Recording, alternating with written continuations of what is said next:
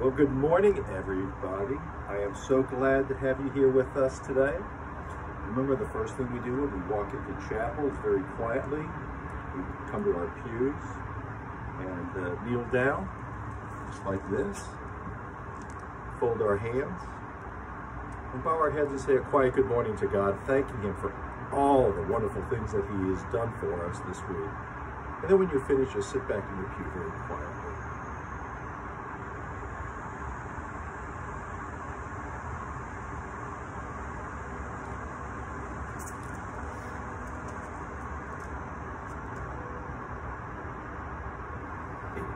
If everyone could stand up now this morning, we will sing our processional hymn of Praise Him.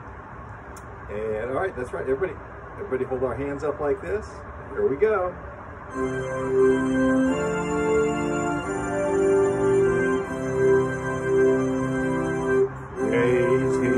Praise Him, all ye little children. God is love, God is love. Praise Him, all ye little children. God is love, God is love. We're going to light our candles this morning.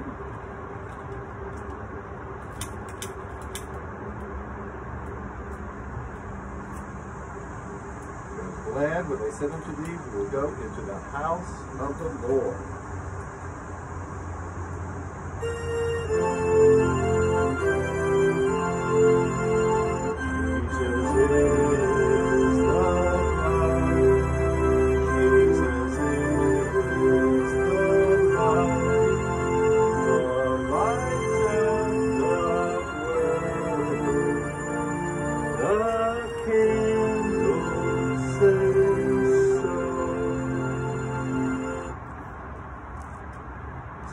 We need to figure out,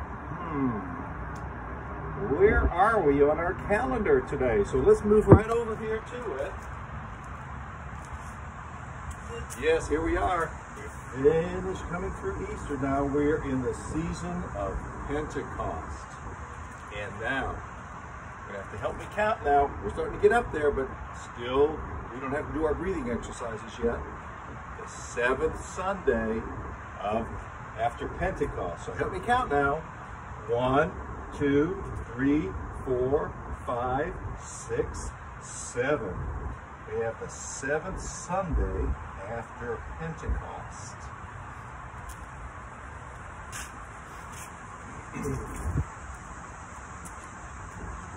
I want to go ahead and see if you guys have ever played this game before. I remember when I was this big like this, we used to go ahead and play this game too. And the game is called Hide and Seek.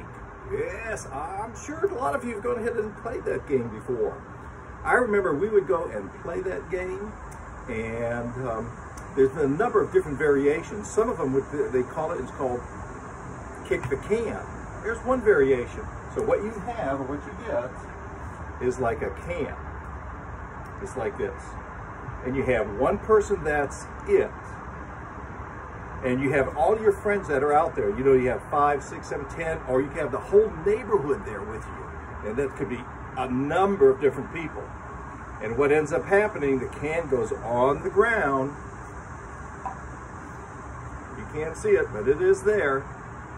And then if I am it, I have to close my eyes and count to, like, I don't know, 25 or 50 or something like that.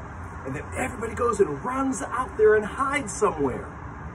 And after I go 24, 25, ready or not, here I come.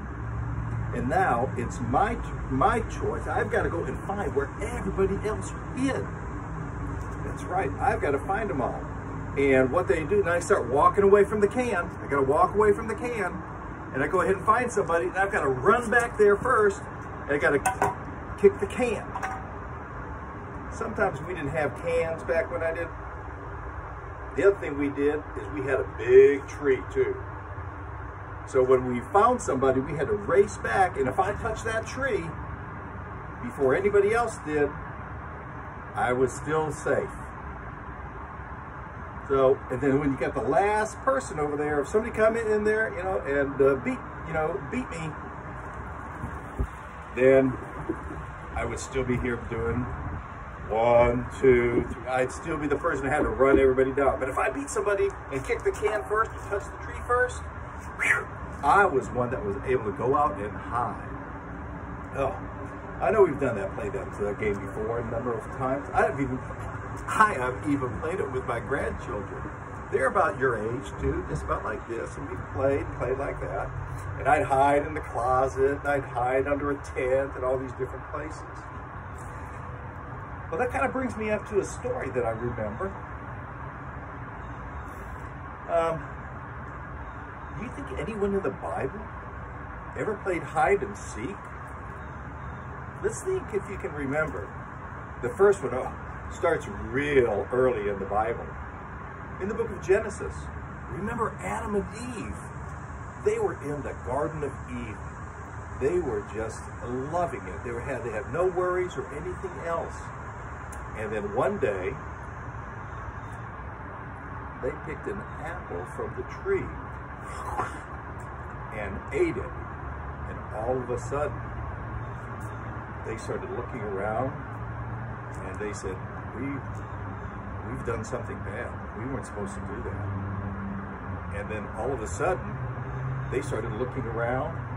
They started moving away, going back and forth like that.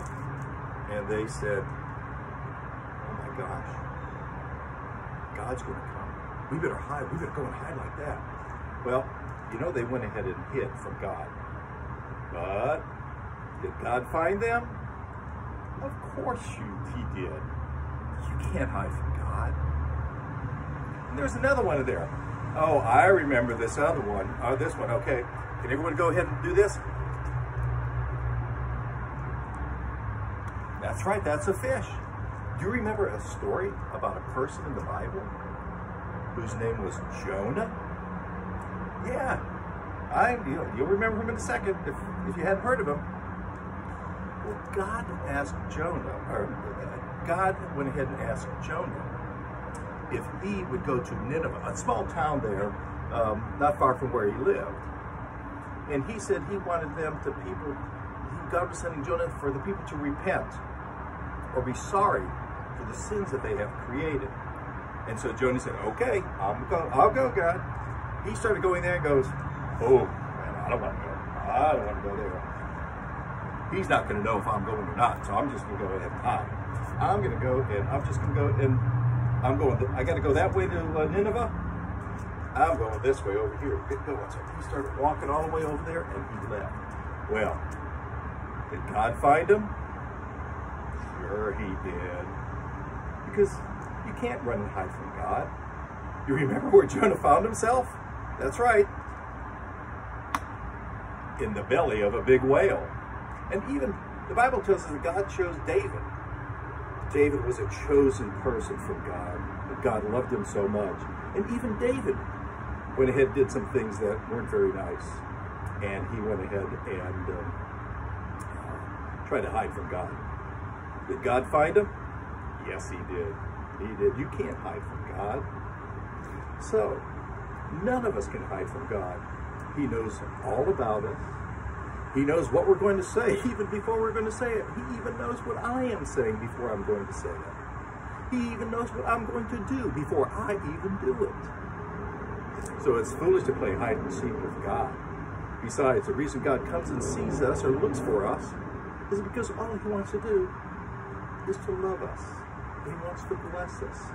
So why would you hide from God when all he wants to do is wrap his arms around you and give you his blessing?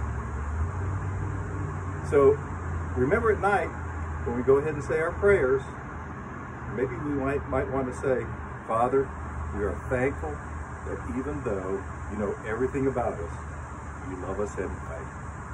Thank you. Amen.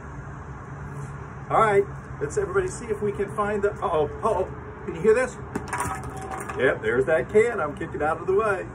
So let's everybody see if we can go ahead and find our little telescope here. Let's put our pinky up and we say, I believe in God, the Father Almighty, maker of heaven and earth. The Lord be with you and also with you. Let us pray. We could all kneel down together, fold our hands, and let's say the Lord's Prayer together. Saying, Our Father, who art in heaven, hallowed be thy name. Thy kingdom come, thy will be done, on earth as it is in heaven. Give us this day our daily bread, and forgive us our trespasses, as we forgive those who trespass against us. And lead us not into temptation, but deliver us from evil. For thine is the kingdom, and the power, and the glory, forever and ever. Amen. So if we could all go ahead and stand up there, I want to thank each and every one of you for sharing your time with us this morning. And we are going to say our closing prayer and extinguish the candles this morning. So if everyone could remain standing, say, may God's Holy Spirit send the light from the altar into our hearts to help us to say kind words and to do kind deeds through Jesus Christ. Amen. So we're going to have our recessional song this morning. Mr. Eric, what is our recessional song this morning? Oh, Mr. Cool Eric, look at that over there this morning. What is our recessional song? He's got the whole world in his hand. Outstanding, thank you. All right, everybody stand up, here we go. He's got the whole world in his hands. He's got the whole world in his hands. He's got the whole world in his hands. He's got the whole world in his hands. He's got the little bitty babies in his hands. He's got the little bitty baby in his hands. He's got the little bitty baby in his hands. He's got the whole world in his hands. May the grace of the Lord Jesus Christ and the love of God be with you always. Thank you very much. God bless you. Bye-bye. We'll see you next week.